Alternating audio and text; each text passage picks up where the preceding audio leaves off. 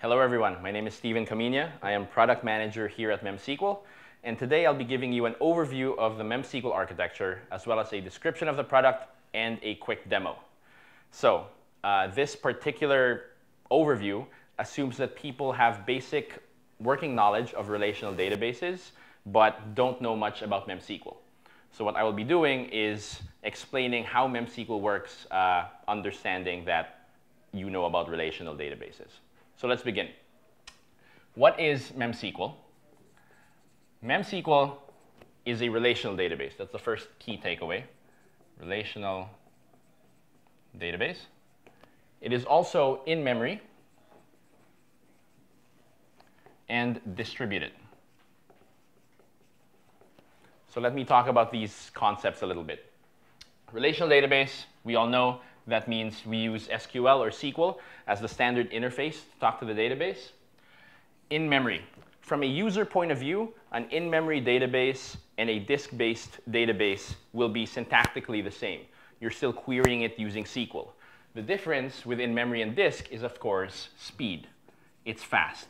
Our database is extremely fast.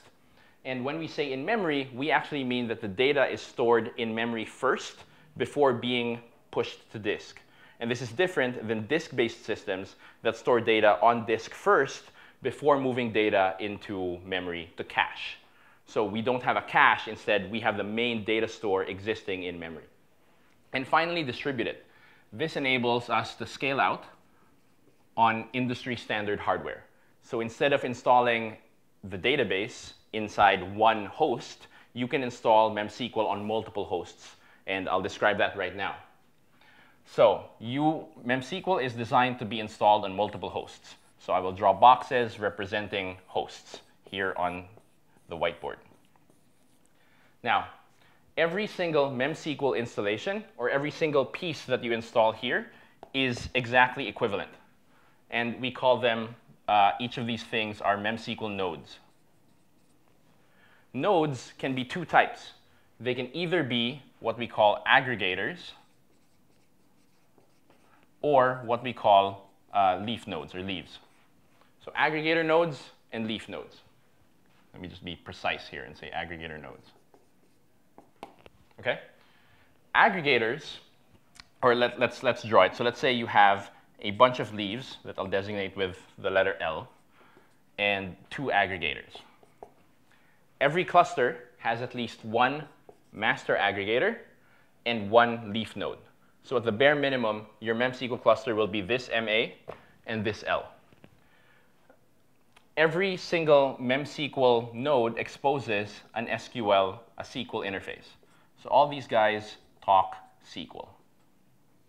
So let me just draw that there, indicated by these things.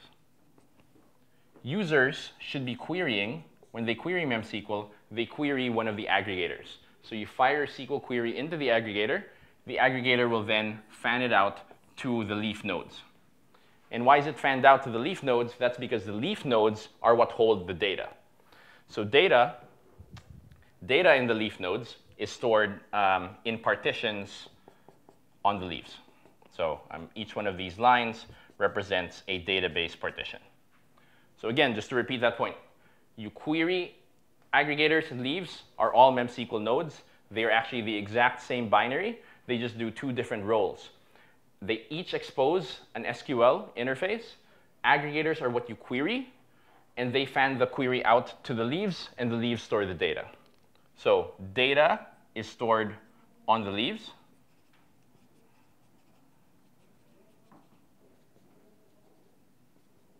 And on the aggregator, we store metadata. And metadata stands for data about the data, meaning where are specific partitions of the data located. That's what the aggregator knows about. The leaves just know what data is stored in their specific system. Now, as I mentioned, there is one master aggregator, and there are one or more child aggregators. You can also query the child aggregators, and it also goes through SQL. And the difference is that the master aggs handle or can handle DDL queries, DDL stands for Data Definition Language. So whenever you want to create databases, create tables, you do that through the MA. They can also handle DML queries. DML stands for Data Manipulation Language. So you can select, insert, update, or delete into these constructs, into these tables that you have created. And the child aggregators can only handle DML queries. So you can select, insert, update, delete from here. And here you can create as well as select, insert, update, delete. So the next piece in MemSQL to go through is how do you install the system? Now, prior to MemSQL 4, the way users would have to install would be to install each of these nodes individually. In MemSQL 4, we introduced the concept of MemSQL Ops. MemSQL Ops is a graphical and command line utility for installing, deploying, and managing MemSQL instances. So MemSQL Ops will actually sit, the way to install Ops is it sits inside one of the hosts in your cluster. So we can install it here, and then you actually tell Ops, so let me just write Ops here, and it exposes a UI, and it exposes a command line interface, or CLI. You tell Ops where you want to install all the other nodes in your system, and Ops will go ahead and install itself everywhere. Once Ops is installed, Ops can then install based on the topology that you're looking for. So actually, just to be very clear about it, the way to install MemSQL would be as follows. So I'm sort of going to redraw this diagram. So you have empty boxes without any data. And the first thing you do would be to install Ops on one of the machines here. Tell Ops where the rest of them are, so then it installs everything. And then tell Ops through the UI or the command line, which we'll go through in a bit, exactly what you want to install on these machines. So then you can say, I want the master ag here. I want the child ag here. I want 2 leaves here. I want a leaf on all these other pieces. And Ops can set up everything for you. So with this in mind, what we'll do now is go through a quick demo of how this all works. All right, and now we'll go through a quick demo. So for this demo, what I'm actually going to do is, as you can see here in the screen, I have a terminal opened into a virtual machine running on my Mac. Now, MemSQL only runs on Linux machines, so this is why I have a VM over here. And as you can see, the file that is already on my local folder is the installer for MemSQL Ops. And what I'm actually going to do is go ahead and install MemSQL Ops, have MemSQL Ops, install MemSQL, and then show you a quick MemSQL demo. And just as a quick recap, in the last section, I was talking about master aggregators and child aggregators and leaf nodes. And we had a big cluster of about 8 hosts. In this, for this demo, I'm going to set up something simple, something that looks something like this. We have a master aggregator inside the VM, and also a leaf node inside the VM, and also MemSQL Ops. So as you can see, MemSQL Ops on the upper left-hand side of the picture has a user interface and a command line interface that we can reference. We are then going to have Ops install the master aggregator and the leaf node on the same host.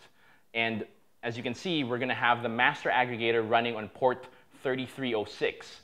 That's why you see SQL 3306 there. And the leaf will be running on port 3307.